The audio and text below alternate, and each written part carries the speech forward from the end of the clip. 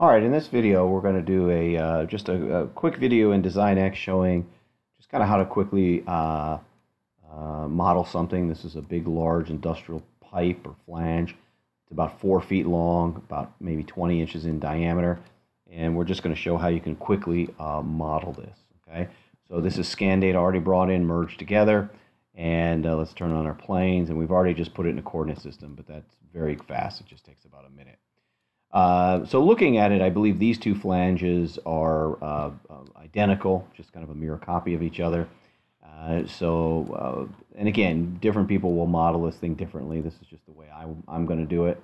So to start with, I'm going to go to a mesh sketch. I'm going to pick this plane here.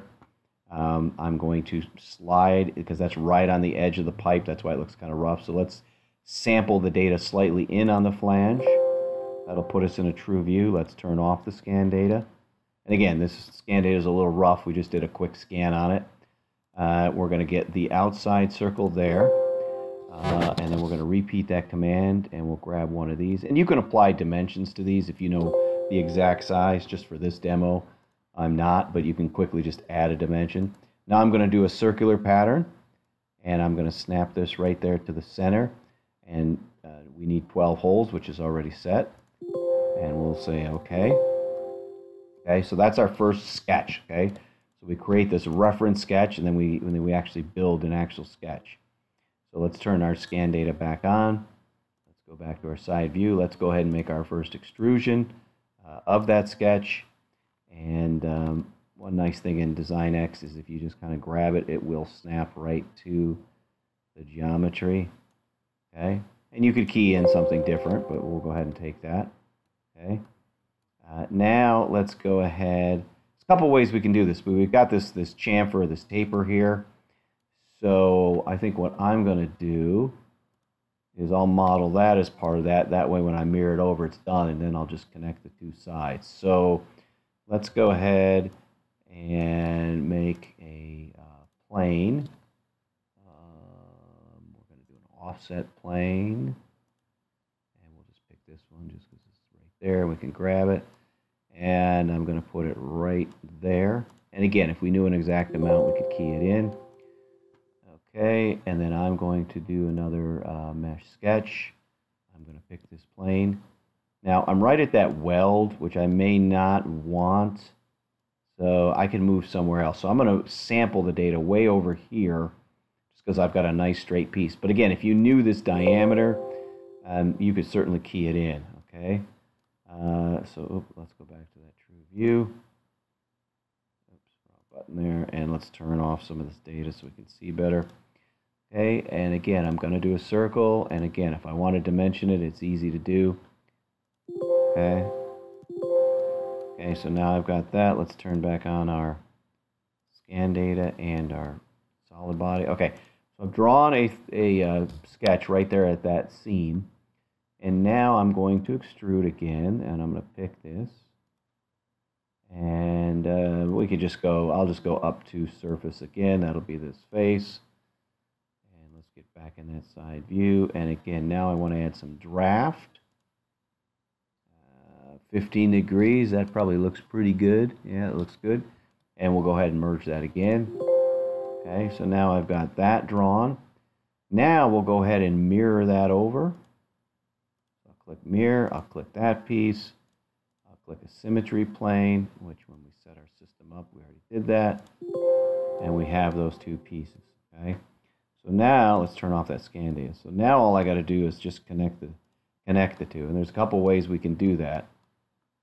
And we don't even really need a mesh sketch. So let's just do a regular sketch just to kind of show the difference, because we're just going to use existing data. I just picked that plane. And then what I'm going to do is this command called convert entities. That's just going to actually just make a copy of that edge.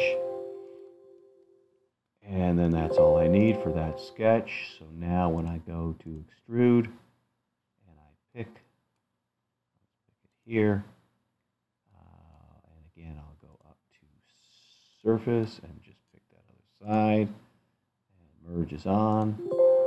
There we go. So let's look at our scan data. So that looks pretty good.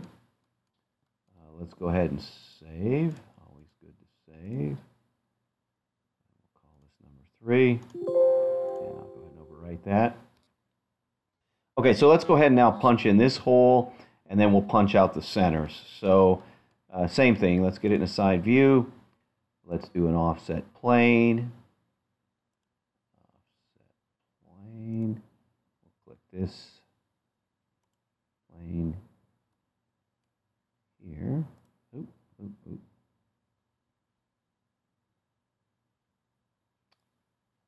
Turn off some of this geometry. It keeps wanting to grab the solid data. There we go. Grab that plane there. Now turn the scan data back on. Get back on our side view. Now the value's way out something crazy, so I'll just type in something small just so I can move it up. And again, it kind of snaps to the geometry, but again, you can type in anything you want. Okay, there's our plane. We're going to do a sketch. This time we want to go back to a mesh sketch because, again, we want to sample the scan data. And I'm going to move it down just a hair. Let's go down 1. -1. Okay, and we'll take it right there. And again, we're only going to do the outside, and then we'll punch out the inner when we're done. So let's do a circle.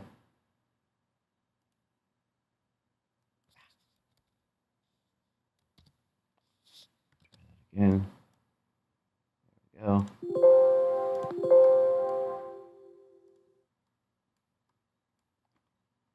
And again, we're going to extrude. And let's get in the side view. Don't really care. We just want to go down at least probably through the center because this is all merged right now, so it's not going to matter. Okay, and let's do a save again. And let's start punching out some of our inside stuff. Let's see. Oh, the other thing I could have done, and I forgot to do, is put that outside flange on, but we'll just do that separately. I could have done that when I mirrored it over. So actually, let's do that first. So we want sketch, mesh sketch. Pick that plane. Let's go 1 millimeter. Perfect. And again, we could mirror this over. Actually, let's do that just so you can show. So this time when we merge it, we will not, when we extrude it, we will not merge it. So let's do our circle.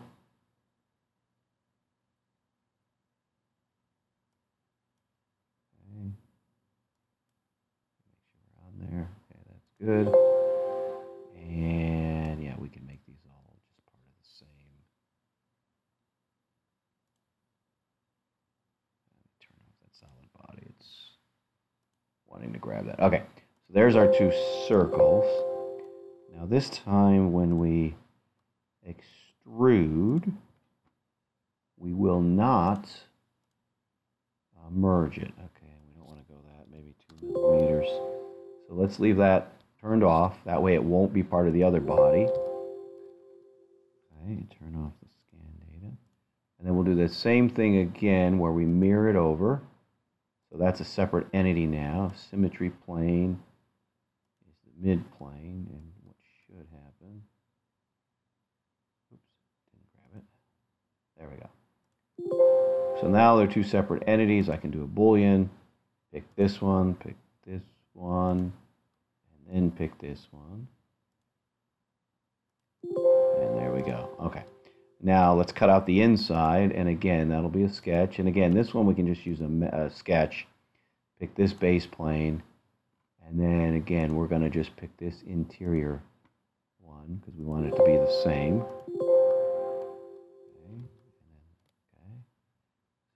Model, let's extrude, and since we're going to do a cut this time, we can just drag it as far as we want, doesn't really matter, and we do a cut. And actually before we cut that, let's go back because I think we're going to want to cut,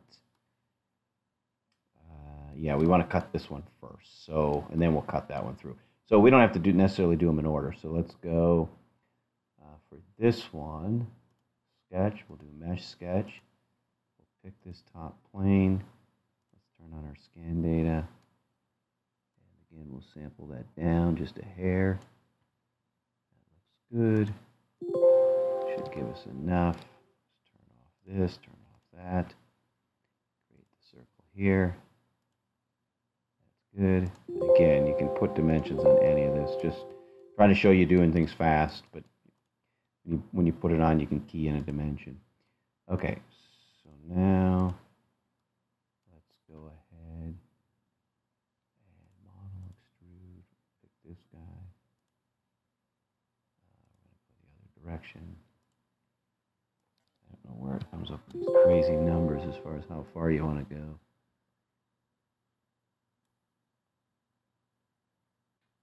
And this will be a cut. Okay, so now we're going to do another extrude. And we're going to go back to this sketch, which will go this way, and that will also be a cut. So that should give us our pipe with our hole in it. Go ahead and save. I like to save often. And then our last thing we'll do is throw a radius on here. So let's just turn off our planes, make it easy to see. So let's go to fillet. And what's kind of cool is you can pick this, and you can say, sample the data and just tell me, look at the scan data underneath, and you can see it adjusted it to 90.8 something. So I'll just override that and make it 90. Nice even number. So it looked at that underlying scan data to come up with the fillet size. Okay. So there you go. That's just a quick model. Something that took just under 12 minutes to model. And let's turn off the scan data.